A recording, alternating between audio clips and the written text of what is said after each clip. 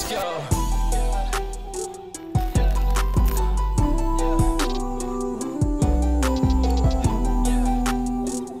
Hey everyone, and welcome back to another episode of the Social Exchange Project. I am your host, Shang Elizabeth Lore, and as you can tell, we are not filming in our normal spot. We are here at Eau Juicy, and I'm just so excited to be sitting here today. My guest is Xavier Yang. He is the owner of Eau Juicy here. That obviously has been the talk of the town. So I think we'll just start out with telling us a little bit about who you are and how you came to be here at Eau Juicy. Okay. My name is Xavier Yang. Like Shing said, I'm the owner of Eau Juicy. I grew up here in Eau Claire. I graduated from Eau Claire North back in 2014. I went to college in La Crosse, Viterbo University. Currently, I also work at my parents' daycare facility, Adventures Begin Childcare, as a teacher, assistant, assistant director, kind of an all-in-one. Yep.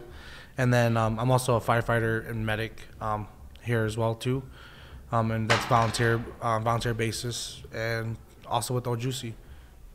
So it's been insane because you opened up Eau Juicy last fall, right? Or towards the end of summer. You purchased. Yep. How did that come to be? Tell us a little bit about that experience. Eau Juicy has been in the makings for 3 to 4 years now. The biggest thing was I was doing demographics to try to figure out what needed to be brought to Eau Claire, like what kind of foods and what different varieties should be brought here. And one thing that always came up was seafood. Everyone wanted like a Joe's Crab Shack type thing. Mm-hmm. I didn't want to stick with corporate. I used to work for corporate, and I just didn't really agree with their beliefs and their values. So then I wanted to start something small and kind of work its way up. And seafood was one big thing that I noticed that a lot of the demographics that I put in place, that's one thing that always popped up, no matter what form it was, but it was always seafood. So then I come to find out that this place was available. So then I went in and I was like, I'm gonna. Didn't you kind of just purchase this without telling your family? Yeah. So how it came all about was I just I went in and said, hey, I'm gonna be doing a restaurant, seafood restaurant here in Eau Claire, and they were like, okay, like when? And I'm like, within the next 2 weeks, and sure enough, within 2 weeks we opened up and launched Eau Juicy. And yeah, it's been a roller coaster, but it's been pretty fun. I mean, clearly, with everything that's been happening. So I just want to say how we met. Yeah. So it was my birthday in September of last year, and I was trying to find a venue that would be able to house the comedians and the music acts that obviously are my friends and were going to perform at my birthday party, and I just wasn't able to find a venue. And so I had initially called, it was Clearwater's, mm-hmm. because I thought the venue would be really great. And they referred me to you, mm-hmm. and that's how I met you. I will say that the hospitality that we received was beyond comprehension, because every single one of my friends mentioned just how welcomed they felt, and they're mm-hmm. from all over, all different backgrounds and things. And I just remember when you showed up and said, hey Shing, this is your birthday gift, and it was a JMO bottle, but it was just such a different experience, and I felt right away that I was bought into who you are as a person, and mm-hmm. I just feel like you care so much about everybody that comes through here. It does not matter who they are, where they come from, how they look like you've always just provided that, and it's been evident from clearly all the music shows that you've been throwing. So mm-hmm. What motivates you to keep giving back to the community and do all the things that you do?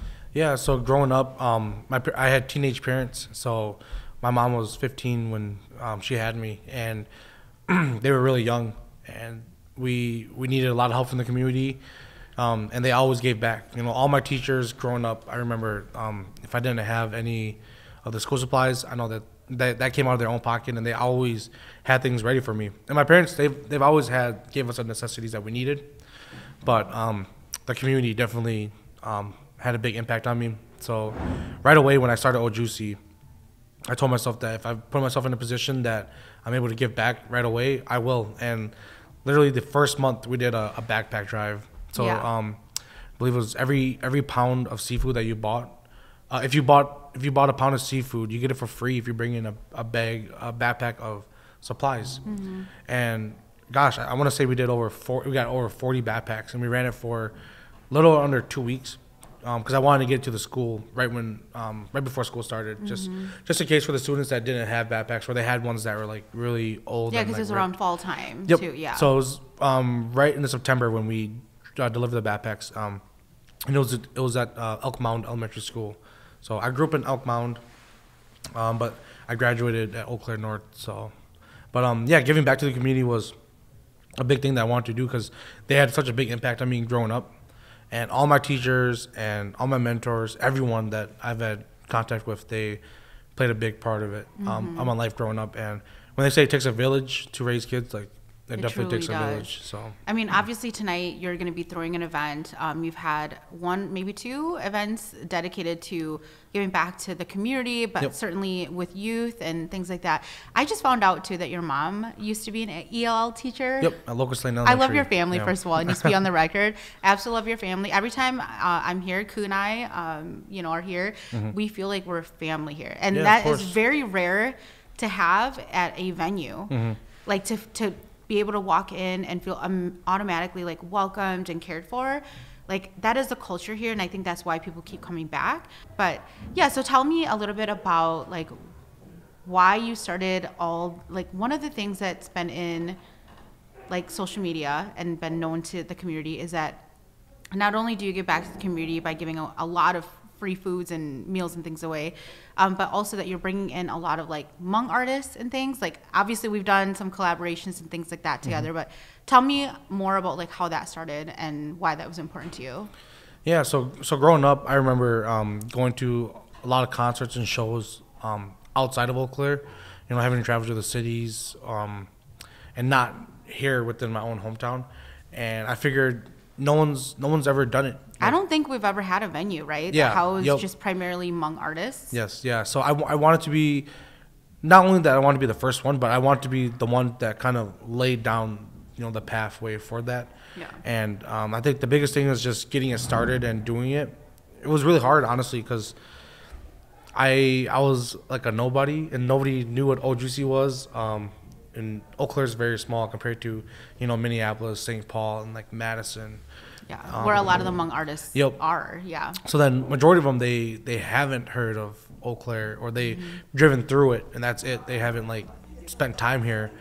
Well, I wanted to change that. I wanted to be where these artists they come in and see what my city is, and see how my people here are, and see how they're treated. And sure enough, our first show was with Sons of No Town with Wingy Entertainment with Chinchilla, and DJ we Coolio. Love Chinchilla. Yeah, we love so DJ Coolio. Chinchilla, he initially reached out to me and wanted to do a show, and that kind of threw me off because that's what I was trying to do for the whole first month. And first of all, I feel like I'm such a huge fan of Chinchilla. Like the caliber that he's had it's like insane. So how did that come about? Yeah, so he reached out to me on social media and said that he wanted to do a show, if I was open for it, and I told him, like that's what I've been trying to do for a whole month, and I just didn't know how to go about it. And so he came out here, him and Killer Universe came out here. They looked at the venue, we talked about it, and we went with it. The first show, and that was at Sons of No Town, and just from there on, we just been doing shows, constantly. Every month, we do about 2 to 3 shows a month. And you're usually like packed to the rim. Yeah, yeah. It's always been a full house, which is amazing. I know because I'm usually here. Yeah, yeah, and that's what I want, and I want to go a little more just beyond that too, where now we have all these Hmong artists. They're coming here to shoot music videos and putting like Eau Claire on the map, and that's like really big. That's big time. You got David Yang. He shot his music video here downtown Eau Claire with Dorchi Yang, and then you got Chen Zhang shooting his music video here at Eau Juicy. So like you got all these artists that didn't really know what Eau Claire was. Now they're coming back here and putting us out there and kind of putting us on the map where we where I think we belong. We deserve to have the same things that like St. Paul or Madison or Minneapolis, what they do. Like we deserve that here in Eau Claire, even though we're smaller, but we definitely deserve it. And I think too, like just the fact that like one of my biggest passions with this platform is elevating arts and people of color and BIPOC and definitely Hmong people, and like be able to see how Ojusi has been like growing this space for Hmong patrons and artists. Like that has been an incredible like experience and journey for me as somebody who's been partially involved, right? Like for you, it must be mind blowing that you've built such a strong relationship with all these different artists that they keep traveling an hour and a half to come here to perform at our small venues when they have bigger venues in Minneapolis. So like that must just be insane. Yeah, I still can't wrap my mind around it. Every show, I'm so nervous that people aren't gonna show up, and it's gonna be a bust. But the community here has showed so much love to these artists that are coming from so far away. We have Art Lee from Michigan, and he comes. He's a 10-hour drive, and he comes out at least also once a month. Also love Art Lee. Like so, we love art. So like getting these artists, coming from so far away and to spend their time here, their free time here, and just to bless us with their talent, and it's amazing to see that. Because to see from where we started till now, within 7-8 months, it's so how long have you been open? We just hit 8 months. So holy crap! Like the fact that you've been able to build such a platform in 8 months is insane. Like you have been plastered everywhere, not just for the food, but certainly for all the events that's being thrown. We've had so many conversations about what BIPOC means to us and like giving back to the Hmong community, and this is exactly why it's very hard for me to affiliate myself publicly all the time with people.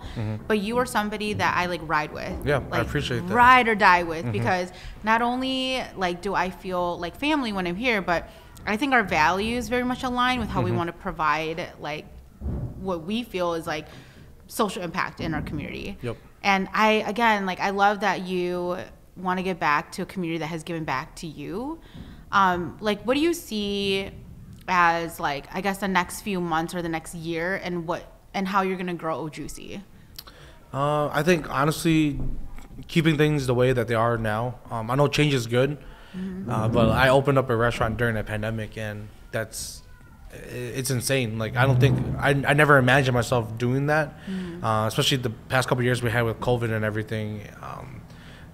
All the mandates and the mask and all that stuff, it kind of threw everyone in a whirlwind. And opening up an establishment like this and then doing these shows, like there's a big risk to it, but it's something that we need after being cooped up for 2.5 years of COVID. And I think now is a good time where everyone, we could kind of slowly come out. We still practice social distancing as much as we can, and just coming out, having a good time, and just enjoying life, because as we know, life is very, very short for what we have. And so yesterday I feel like you and I are always doing a whole bunch of different things together. Yesterday we met with Dennis Beal, Power Perception, and one of his biggest goals is to get back to Black and biracial youth. It's a mentoring program. And I used to be a mentor. You talked a little bit about like your like care and concerns for the youth, especially Hmong youth, and giving back. Like, I guess I want to learn more about like, the area of giving back to youth. Like, I feel like every single time I'm here, there's always so much happening. There's people here from the university studying. There's people here who's like doing film, and like you're giving back. You never really say no to people, especially the youth. Like, tell me more about that. Yeah, so growing up, I didn't get that opportunity. Like I didn't have someone come up to me and say, "Hey, you could utilize my space. You could do this and this. Whatever you dream, whatever you want." I never really had a role model like that besides my parents and my immediate family. So, having these youth reach out to me and say, "Hey, I want to have a study session in your basement. Is that okay?" It's like, yeah, like that's awesome, like utilize my space, and is there a charge? I'm like, no, like you come out and bring your friends and you guys can study, and if you guys want food and stuff, we'll get you guys squared away. And I have different other like videographers that are new and photographers that are new that just kind of want to get out there, and I'm like, yeah, like come out and shoot some videos, shoot some photos and whatnot, and that's okay, because to get somewhere you got to start somewhere, and if they don't have those opportunities to start, I think they're just going to be where they're at and complacent. And I didn't get that growing up, so I kind of want to change that mold, and I want other establishments and other business owners to kind of see, like, there's more to just business and money. making the money. Yeah. It's about the people, and that's one reason why I left working for corporate, because to them it's all about the numbers, and obviously you need numbers to. You need some sort of metrics. Yep. To sustain your business and whatnot, but at the end of the day, how you treat people, they're gonna come back and return everything tenfold. And we don't do anything to receive anything, but we do it out of love and our core values and our beliefs, and that's why we do what we do. And my parents always told me that growing up, like, never do anything expecting anything in return. Because if you do that, then you don't really have a purpose. But if you have a purpose and a belief for doing what you want to do, then anybody that questions you can at least say, hey, I do X, Y, Z because I believe in this, and this is what I see. My core values are this. And I love your parents so much. they're literally awesome. The best. Like, they're so great, and they're always so, like, incredibly, like, welcoming to me, and just super kind people. And you talked about, like, growing up with, like, them being teenage parents and things. Like, how was that? It was hard. You're the oldest, right? Yep, I'm the oldest. Yeah. Yep. Okay. And my mom was still going to school. She got her master's degree. And I remember her being in the 24-hour lab at UW Eau Claire, and I was taking care of my two sisters at that time, while she was doing homework in the 24-hour lab at, like, almost midnight. So my dad had to work full time, so my mom could go to school full time until she finished her degree and whatnot. But growing up wasn't easy, honestly. They loved us, and they gave us everything that they had to kind of get us where we are. And it was tough growing up, but I'm glad I grew up that way. I don't have any regrets about it, because it made me who I am today. And I humble myself a lot. Even if I don't have anything, or if I have whatever I need and whatever I want, I still take a step back and say, like, look at where we came from, and to where we're at now. Like, I'm blessed with everything I have. A lot of humility there. Yeah, yep, yeah. And I'm completely blessed. My sisters, they all understand too. Like, the position that Old Juicy has put us in, I know that it's hard to grasp, like, the level of understanding of what we did here in such a short amount of time. Yeah. And my sisters, it's hard for them to wrap their minds around that. And I told them that, you got to just be humble about it and be happy that, we're in this position. And that's one reason why we give back so much. We do free community dinners. We did free soup, free coffee, during those cold times, during winter and whatnot. So there's a lot that we want to do, and that stems from, growing up the way we did with teenage parents. And work for every single, like, opportunity that you can get, and now you want to provide opportunities to other people. Yeah, definitely. I love that.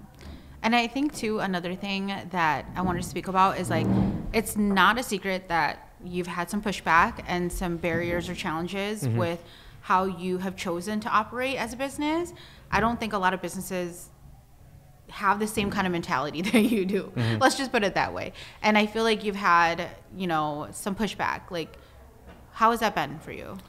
It's been rough, honestly. Yeah. You get a lot of criticism, dude. Yeah, like a lot of hate sometimes. Yep. For no reason when you're just trying to do something good. Like, tell us more about that. Yeah. So, the biggest thing was, the biggest thing that impacted me when I first started was the Veterans Day special that we did on Veterans Day, where we gave away the which is unheard of. Yeah, like, our Daily Bob special. No business ever does this. Yeah. And where we give away our Daily Bob special, which is a seafood platter. It's $150 worth, isn't it? Yeah.